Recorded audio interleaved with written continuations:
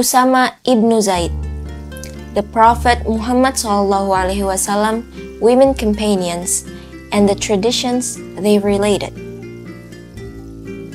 Aisha related, the people of the Quraysh tribe were concerned about a woman from the Makhzum clan who had been found to have stolen something.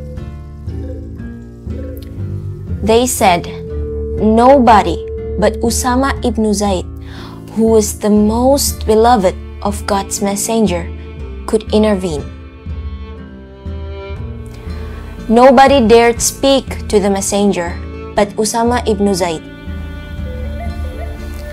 The Prophet said, if a reputable person among the children of Israel committed a theft, they used to forgive him. But if a poor person committed a theft, they would cut off his hand. But I would cut even the hand of Fatima if she committed a theft.